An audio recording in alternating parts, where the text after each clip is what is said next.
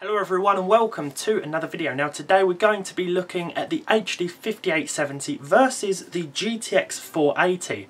Now you may remember we've looked at the 5870 before.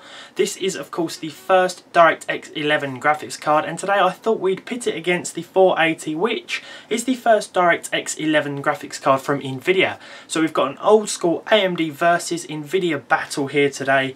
Now usually this is the part where I show you a bit of both of the cards, a few fancy shots, things like that, but I want to save that until the next video because I've actually got the GTX 480 in SLI coming up. Someone said I should build a nuclear reactor, and so that is exactly what I've done.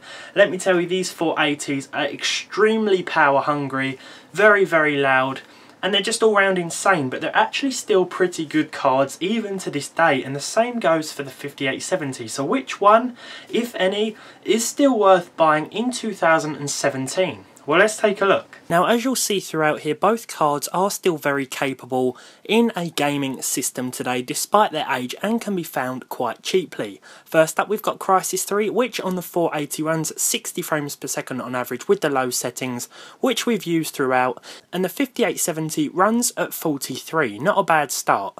Next up, it's Fallout 4, again with the low settings. We will be using those settings throughout. The 480 here runs at 49 frames per second, equivalent to roughly a 750 Ti as a modern standard, and the 5870 runs at 53, but this is probably the only time you'll see it overtake the GTX 480 throughout these tests. Next up, it's Just Cause 3, a very nice looking game graphics wise. I wanted to pick games here that would test these GPUs to their limits, and we really didn't need to test many games in order to see what these cards are capable of. The 480 once again coming out on top here, but the 5870 does put up a very strong fight when it comes to this game.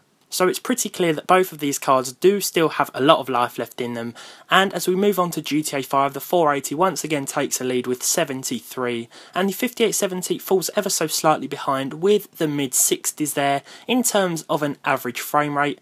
I will be testing more games in the future though, especially when I SLI these beasts. So there we have it. As I mentioned at the start, I wanted to save the fancy shots and things for a couple of videos down the line because I already have them now in a system. The 5870 has gone into an AMD based system, and the 480 has joined another 480 in SLI in what I can only describe as something that sounds like a jet plane. It is an insane build coming up very soon, but I hope you've enjoyed today's video, an old school comparison between the 5870 and the GTX 480 to what are, in my opinion, still pretty decent cards. So as always guys, if you liked it, leave a like down below. If you didn't, leave a dislike, subscribe to the channel if you want to see more videos like this one in the future, and as always I hope to see you all in the next one.